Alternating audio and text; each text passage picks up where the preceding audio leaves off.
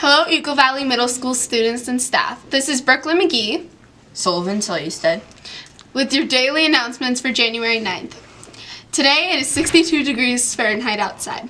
Today's Eagle Valley girls volleyball is going to play in South Tahoe. Wrestling is coming. If students are interested in wrestling for EVMS, you need to come down to the office and pick up your physical forms. The season begins on Tuesday, February 18th at 2:40 p.m.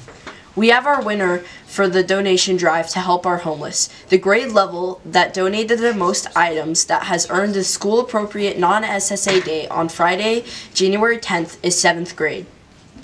In 1776, Thomas Paine published Common Sense, a startling attack on King George III's reign over the colonies and a call for complete independence. Why shouldn't you let advanced math intimidate you? It's easy as pie.